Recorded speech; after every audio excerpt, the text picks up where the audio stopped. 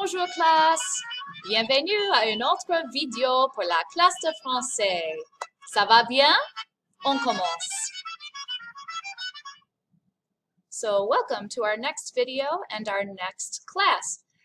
As I mentioned when we had our Zoom meetings earlier this week, we're going to be taking it kind of slow for the first few weeks of French. We're just going to get our bearings with all of this online learning and also refreshing our really rusty French, because I don't know about you guys, but even I'm feeling the pinch of not having been able to speak French with my students for many months. So we're going to take it nice and slow. If you're in French 1, this is all brand new stuff. If you're in any of my other classes, you probably recognize a good deal of this vocabulary. But everyone's doing the same vocabulary this week because we all need to know how to communicate in French for online learning. And some of it is still basic. It's the same stuff we've always done. Hello and goodbye. Please and thank you. Things that I say to you, things that I tell you to do.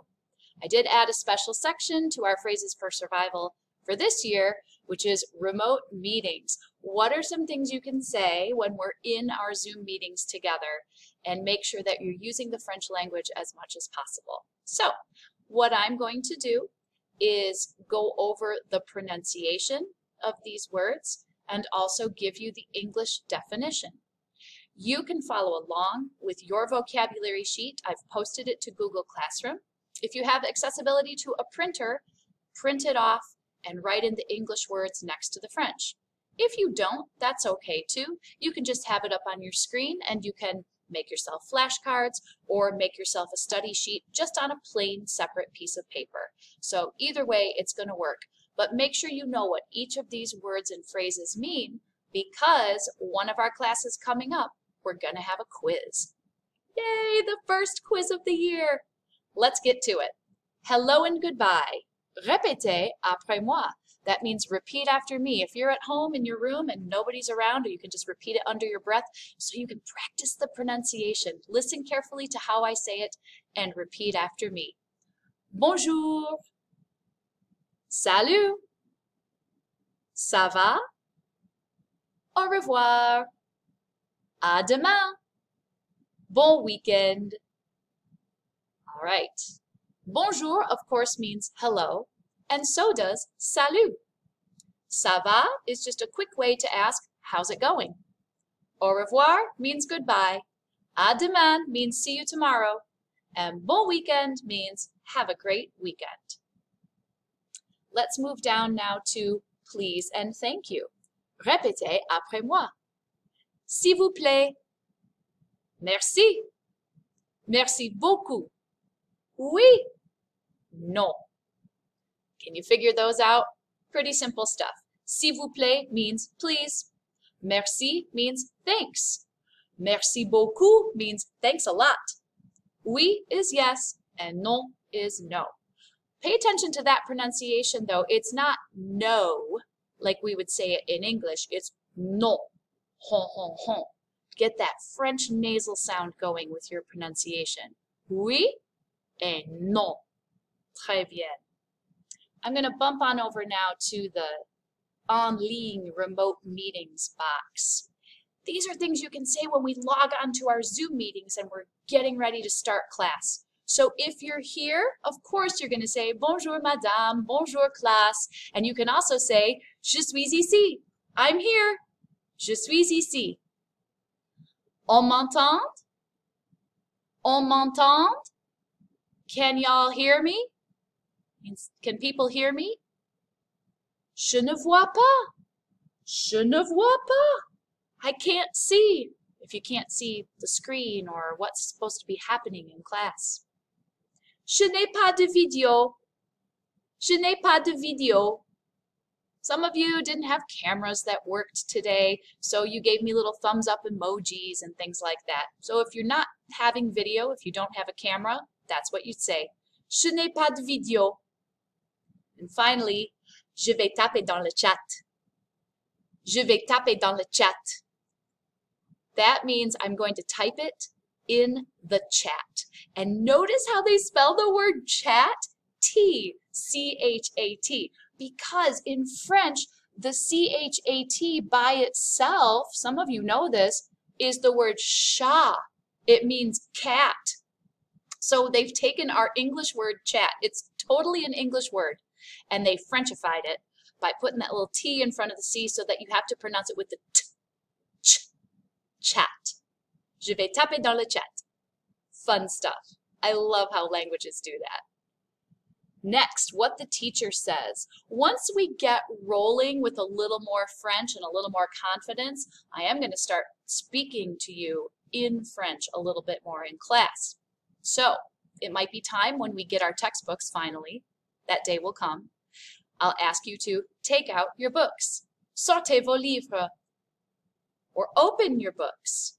Ouvrez vos livres. Are you still repeating after me? I forgot to say it this time, but make sure you're still practicing. When I say the phrase, say it back so you get good practice. Regardez le document.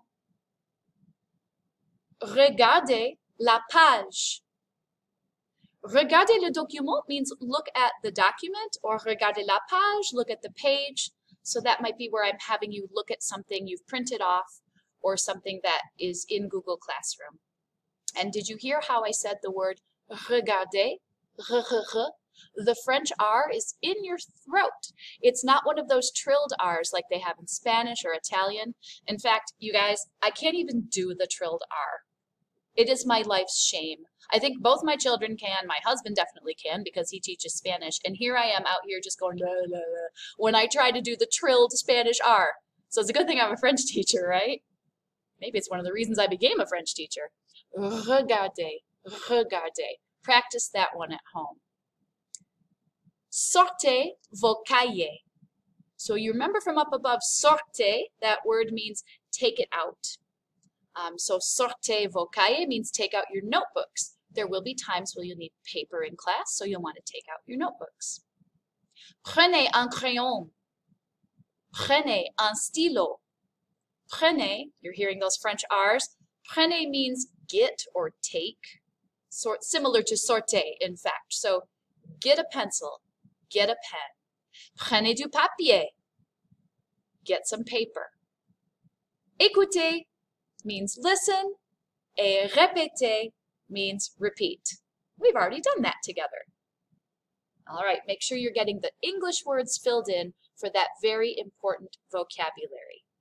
You guys, there are a few more things we're going to work on this week, and these will also be on your quiz. So I'd like to start over here with the vowel sounds. And even if you're in my French 4 or French 5 class, you guys know you need to work on your pronunciation, right? The pronunciation starts with the vowels. French have pure vowels. The French have the A, E, I, O, U. So every time you see the letter A in French, it's going to be an A sound. When you see the letter E by itself, I should say, there are, of course, always exceptions. But the letter E by itself is an U sound. The letter I by itself actually makes an E sound. So that can be confusing for those of us who speak English. It's actually E because this one is U.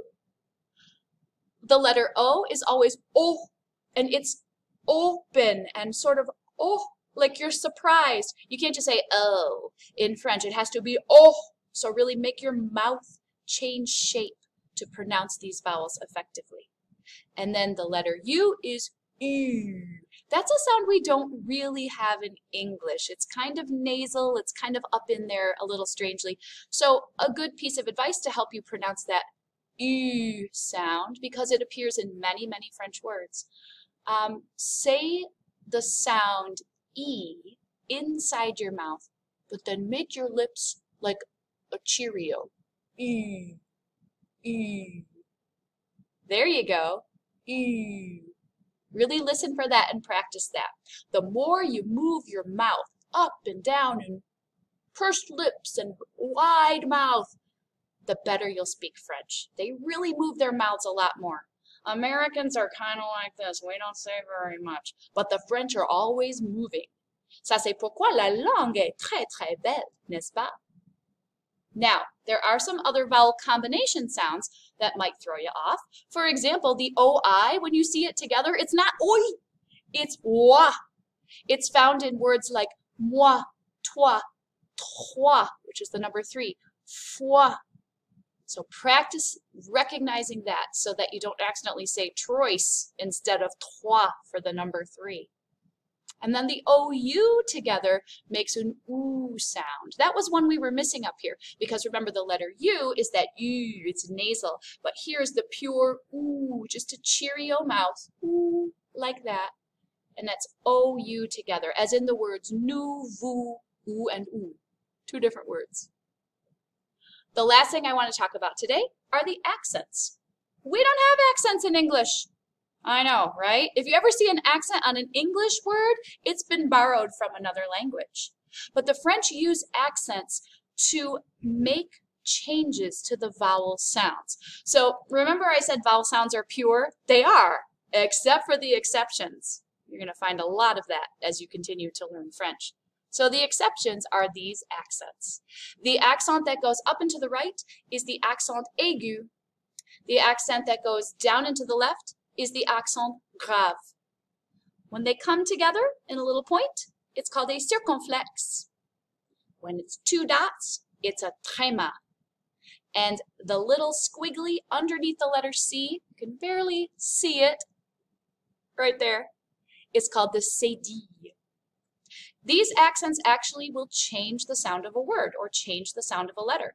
For example, with the accent aigu, when it's going up and to the right over the letter E, it makes it an A sound. So here, if you just look at the letter E by itself, it's pronounced E.